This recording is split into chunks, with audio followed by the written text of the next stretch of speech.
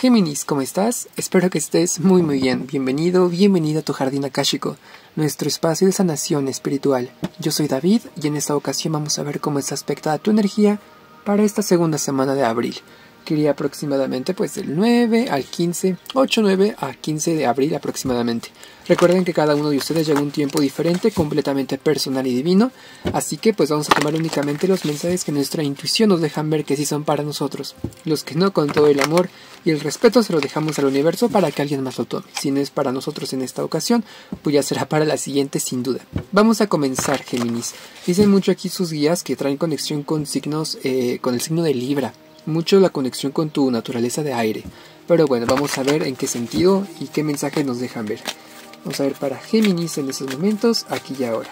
Igual les recuerdo que ya está publicada el calendario de actividades de los cursos y talleres para este mes de abril. Pueden consultarlo en la descripción del video, también las promociones en su primera lectura de tarot. Así que bueno, será un gusto vernos en ese espacio. Géminis, tu lectura es muy buena. La verdad es que inicia con buenos mensajes que hablan de tranquilidad, también de solución a posibles conflictos o problemas que venían cargando. Mira, aquí es un mensaje que te dicen ya pasó, pero no te confíes. Es muy bonito que te dicen primero que puede que vengas de una etapa o de procesos, de circunstancias negativas, difíciles y hostiles, en donde tuviste que pasar por ciertos aprendizajes que te pudieron haber lastimado, pudieron haberte bloqueado, incluso en el aspecto económico pudieron haber sido un proceso de crisis o de escasez, dificultad, pobreza, incluso muestran algunos pudieron haberlo vivido de muchas maneras. Fue una prueba, por así llamarlo, ¿no? Y en esta carta es como si tú regresaras a casa, llegaras a un espacio seguro, a tu lugar de origen, tal cual, incluso regresar a tu casa si es que viviste en el extranjero o estuviste de viaje, y ya por fin descansar, relajarte. Los primeros días de esta semana abren justamente con esta calma y también con esta gratitud. Por fin decir, ya pasó, puedo por fin descansar. E incluso en esta parte hablan de compromisos, que ya es en donde tú ya cumpliste con tu tarea, con tu responsabilidad, y ya puedes ahora sí relajarte en ese sentido. En esta parte también hablan de una prueba a nivel de pareja o un compromiso importante y grande, a lo mejor tu trabajo, una firma de contrato, una asociación, una solicitud, una comisión, algo que tú pudiste haber recibido y ya por fin completas, entregas el trabajo y ya por fin te quitas este peso de encima. Muy buenas cartas, muy buena energía con la que abrimos en esta parte. Hablan también de que vas a tener la energía y también los recursos para comprometerte con otras tareas más adelante. Todavía ahorita estás intentando por fin recibir los frutos de tu trabajo. Todavía no te veo ya volviendo a estrechar manos y ya preparándote para otros compromisos, ¿ok? Por lo menos los primeros días, ¿ok? Yo te decía que no bajaras la guardia y que no siguieras tu vida, ¿cómo decirlo? Sin hacer cambios o realmente asimilar lo que pasó, porque es bien curioso que abrimos con esta bonita carta de bastos, que si te das cuenta, regresa este héroe, esta heroína a su ciudad, a su pueblo victoriosa, y todo el pueblo le celebra, y es una carta de victoria, la victoria que ahorita tú puedes estar sintiendo. Y finalizas tu lectura con esta carta que es idéntica, la misma pose, es muy parecida. Idéntica no es, pero se parece mucho. Es un personaje que va avanzando, en este caso va con la vida y en esta con la muerte, la transformación. Esta carta es buena, sin embargo en esta parte lo que estamos viendo es que ese proceso de abundancia, de victoria, podría verse afectado por un cambio en esta visión que tenemos, un cambio en cómo hacemos las cosas, en nuestro compromiso, en la responsabilidad que estamos poniendo a nuestras actividades. Porque a lo mejor podemos flojear, podemos abandonar, podemos distraernos del camino. Aquí ya recibiste una buena recompensa, Géminis, estás en el camino correcto, adecuado, abundante para ti. Ahora no lo sueltes, más bien busca la disciplina. Y es justamente las cartas que te salen a mitad de tu lectura, a mitad de la semana. Esta semana te están buscando acomodar en una rutina, en unos hábitos que son saludables y positivos para ti. Empezamos la lectura con una buena vibración y estamos hasta arriba de la montaña rusa. Ahora, para suavizar la caída, por eso tenemos que nosotros poner esas... nosotros mismos tenemos que crear esa ruta que va a tomar nuestro camino, nuestro coche, ¿no? Para que obviamente no pasemos por esos baches, no nos caigamos, el descenso no sea tan fuerte y tan lastimoso, la disciplina y también el llevar una agenda, llevar nuestros horarios lo más ordenados y congruentes y también disciplinados posibles, pues obviamente nos va a ayudar a no desistir, no abandonar este proyecto o lo que estamos teniendo en nuestras manos, porque hay riesgo. Y para sopesar y también sobrellevar ese riesgo, te están invitando a que estés atento a este proyecto, a esa relación, a eso que tú con tanto tiempo deseaste y ya por fin se está manifestando en tu vida. Y no soltarlo y continuar constante, no en momentos con mucha fuerza y abandonar, sino constante, ¿ok? A lo mejor 4, 6, 8 horas al día y lo suficiente como para no cansarte también. Bueno, va a haber un cansancio, pero no tampoco un desgaste tan grande, y también sentir la energía y la motivación y también la felicidad de involucrarte con este mismo trabajo al día siguiente. Después de este caballo que es de victoria tenemos el emperador, el dominio, dominar estos hábitos, esas rutinas y esos ¿cómo llamarlo? Pues y esas actitudes que podemos llegar a tener que pues no contribuyen a la causa por la que estamos luchando en esos momentos, ¿no?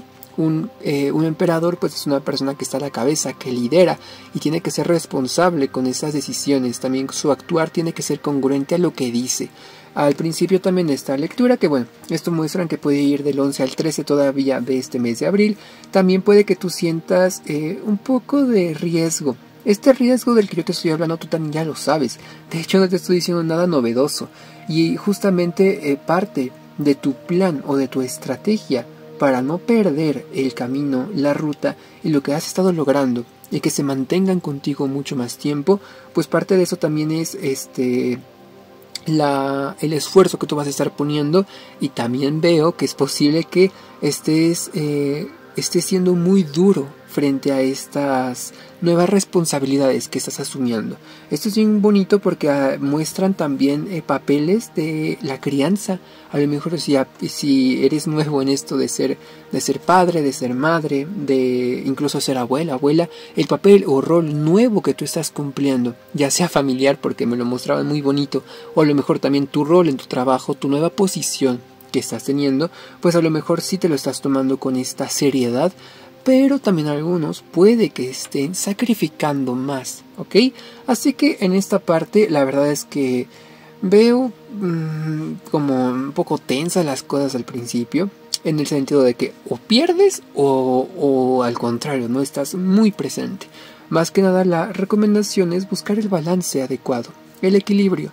Tú ya estás haciendo lo que está en tus manos e incluso está un poquito más, perfecto. No tampoco sacrifiques lo que es tuyo, ¿okay? Lo que es tuyo a un nivel más personal, incluso de las relaciones, por querer estar muy serios, muy con esta cara tan dura de emperador, ¿no? De gobernante, que en verdad no descansa en ningún momento. Únicamente como recomendación yo te digo que pues sí, lo tengas presente. Hay algunos que también muy adicional a lo que estamos viendo, puede que estén viviendo una nueva noticia de un familiar. Es que muestra mucho la familia, Géminis, o algo, noticias lejanas, de la familia lejana, a lo mejor de una persona que tiene tiempo que no contactas, amistad, expareja incluso podrá ser, o pareja. Y en esa parte muestran que podrán estar trayendo malas noticias o noticias donde tú no te ves completamente afectado, a lo mejor de una manera muy externa o muy secundaria, pero sí tienes que apoyar o tienes que desplazarte para asistir en ese lugar o a esas personas, ¿ok? Es una noticia donde sí te tienes que mover. Yo siento que para la mayoría es independiente de lo que estamos hablando del trabajo o de esta nueva... de este nuevo cargo que tenemos, Pero pues bueno, a lo mejor también podrá tener que ver. De hecho, esto yo lo conectaba, si lo recuerdas, con lo que te decían al principio, de que tenemos la victoria, pero quizá por dormirnos o por confiarnos abandonamos y perdemos. Así como llegó a nosotros, se va. Principalmente para esos logros, para algunos de ustedes Géminis que los obtuvieron de una manera muy rápida o por azar del destino o por suerte, ¿no? No realmente porque hayan tenido que trabajar mucho tiempo por eso, porque es más frágil, es muy grande la ganancia, pero también el riesgo.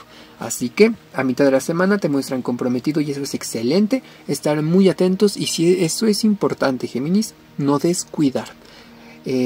Los excesos obviamente es cuando estamos bastante insistentes con algo y no lo dejamos que se desarrolle adecuadamente o por el contrario lo abandonamos y termina por morir, ¿okay? Mientras tú estés presente, liderando, gobernando y administrando lo que sí está en tus manos, no debería haber mayor riesgo.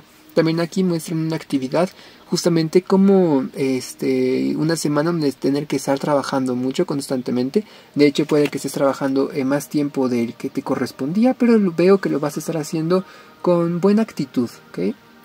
Ahí justamente en el trabajo muestran que vas a estar, te va a tocar ver una escena, principalmente ya los últimos días de esta semana. Una escena que puede ser un poquito desagradable, principalmente en la calle, cuando sales del trabajo, cuando sales de la escuela incluso, no sé, cuando tú tienes que llegar a tu casa en la noche, principalmente, o muy temprano. Ahí procura elevar tu frecuencia vibratoria antes con una meditación o simplemente mentalizarte de que eres salud perfecta, eres abundancia antes de salir de casa, los decretos u oraciones que tú conozcas, pues para que estés bien protegido y no te afecten esas energías que están en todas partes.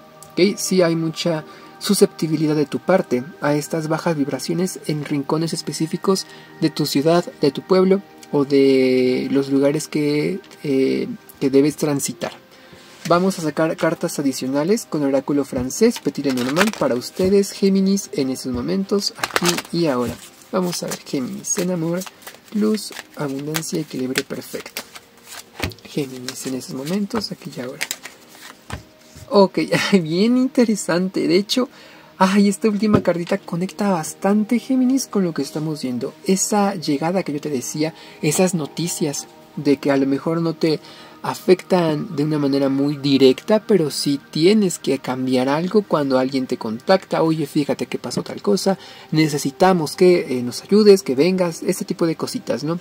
Y es bien curioso porque te sale también con oráculo francés, un oráculo completamente diferente, una figura muy parecida, un caballero. Es el mismo animalito del caballo que te sale ya en cartas repetidas, ¿ok?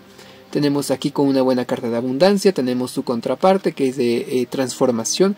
No hay que verlo tampoco como algo malo. La transformación es buena, pero a veces es muy útil para nuestro camino de desarrollo personal y espiritual, pero a veces obviamente llega a través de la mala. Y en esta que tenemos otro caballito, es llegada de personas del extranjero, principalmente un hombre o una mujer con una energía masculina muy destacable, ¿ok? Esto principalmente trae secretos, cosas que salen a la luz. Aquí también muestran un testamento, hay un libro que va a estar abierto y va a estar exponiendo verdades. En esa parte también muestran un escándalo, ya sea en público, en la sociedad o incluso en redes sociales. Hay que tener únicamente, temple para poder soportarlo, desarrollarlo. Es también algo que tú vas a estarte enterando por otras personas que tal vez te involucra a ti. Ya esto sí te involucre más directamente, pero tú no te enteras por ti mismo al principio. Alguien más llega y te cuenta, oye, que hiciste tal cosa, mira que todos están hablando de ti o algo parecido, y allí es cuando ya te enteras. También ahí algo importante que hay que mencionar es que a mitad de la semana, justamente cuando tú estás muy cargado de responsabilidades, estás muy metido en tu trabajo o en tu relación, están invitando a trabajar con algo más natural. Y esto puede que tenga que ver justo cuando nos excedemos en nuestras tareas, responsabilidades. Hay que llevar una vida más balanceada, te hacen mucho énfasis en eso. También te veo mucho tiempo pasándotela sentado, sentada y obviamente eso afecta. Procura hacer ejercicio, hacer ejercicios de elasticidad, estirarte constantemente, caminar y correr o hacer ejercicio sería lo mejor. Y también llevar una alimentación más balanceada y natural. Aquí también hablan de que puedes incluso estar aprendiendo o estar sintiendo un llamado por técnicas alternativas referentes principalmente con hierbas, a lo mejor herbolaria, incluso cocina vegana o algo parecido. Y también muestran que hay una flor en tu cuarto o en la casa de alguien o en la oficina que tú vas a estar viendo que puede que te llame la atención, únicamente quizá porque estaba bonita o lo que tú quieras, pero no es únicamente porque sí. Esta es una recomendación para que tú también pongas una flor o una rosa, esta misma plantita o flor, en tu casa, en tu espacio. De hecho, las rosas son famosísimas en este mundo de la terapia holística por ser plantitas, elementos de la naturaleza que absorben bajas energías o energías negativas. Hay una técnica que tal cual se llama sanación con rosas. Entonces tú puedes poner tal cual una rosa principalmente de color rojo en tu cuarto, en tu habitación, en tu cocina, donde tú quieras. Y también podría ser en el tercer día una rosa de color blanco. Esa es la recomendación. El primer día color rojo, el segundo día la dejas esa misma rosa y al tercer día puedes agregar una blanca o si ves que se cayeron los pétalos o está muy podrida o ya seca la rosa roja, la puedes tirar principalmente en la tierra o incluso creo que no es muy recomendable, pero incluso en el drenaje o en el agua, ¿ok? Lo mejor obviamente sería enterrarlo, sino ponerla en una bolsita y tirarla en un bote de basura. Le agradeces y ya que sea transmutada.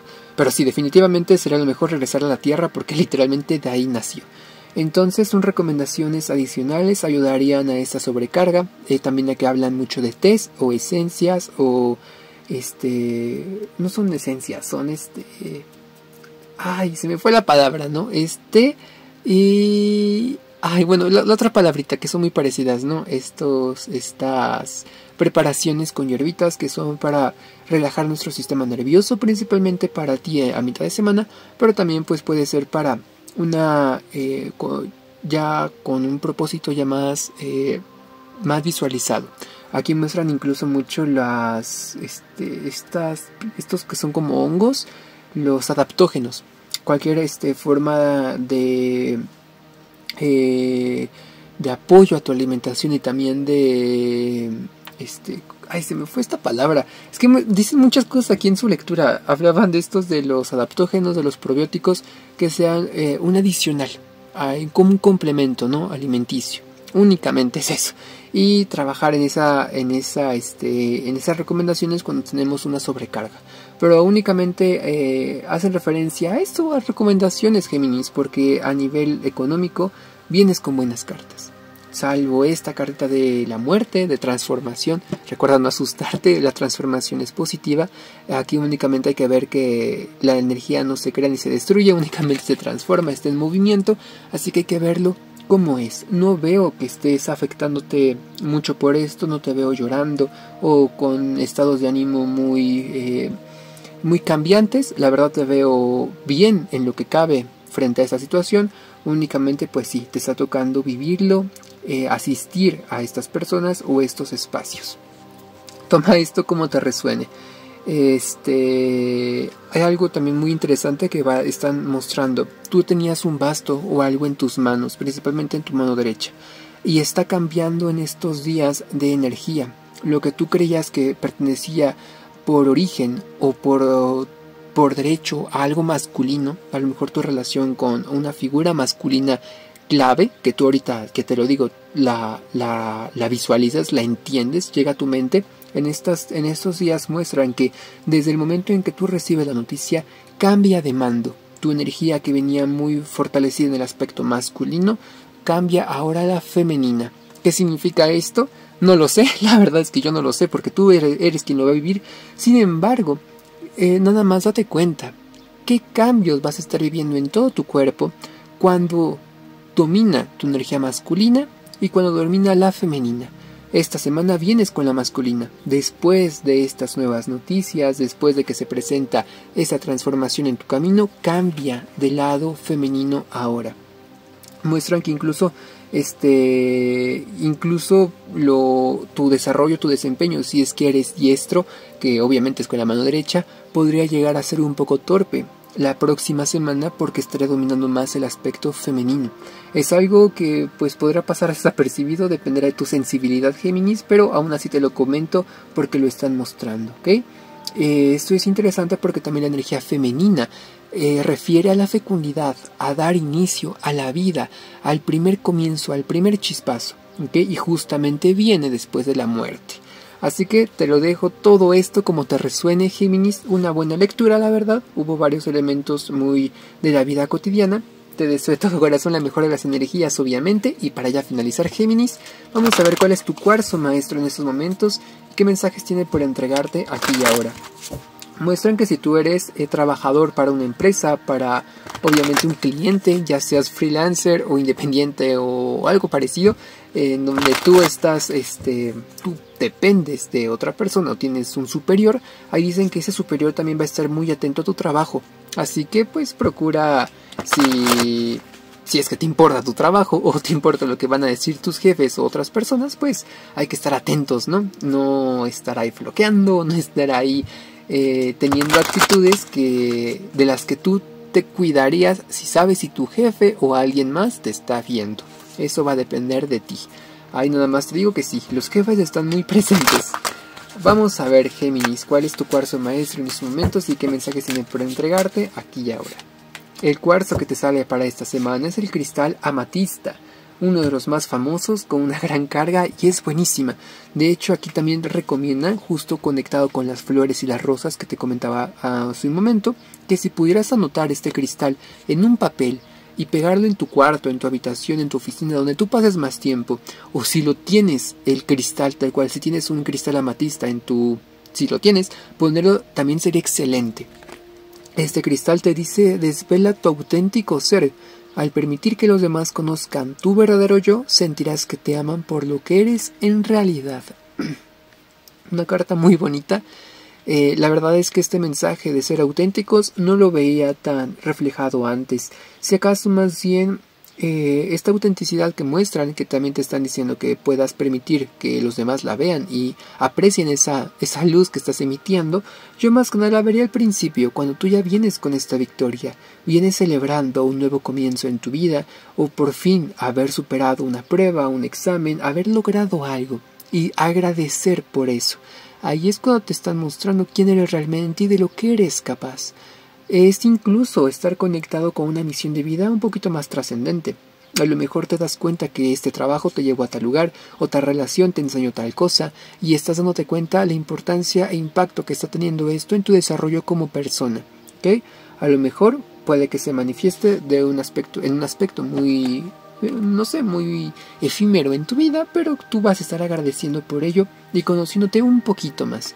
Todo esto es un camino de poco a poco. Así que bueno, Géminis, espero que estos mensajes hayan resonado con tu camino actual, hayas escuchado esos mensajitos que necesitabas recibir en esos momentos. Yo encantado de conectar contigo y bienvenidos sean a los nuevos suscriptores que sea su primera vez aquí conmigo. Le doy la más cálida bienvenida a su jardín akáshico. Nos estamos viendo muy pronto, si el universo así lo quiere, Géminis, y que así sea, así hecho está, por una vida feliz y consciente. Gracias, gracias, gracias. Hasta luego.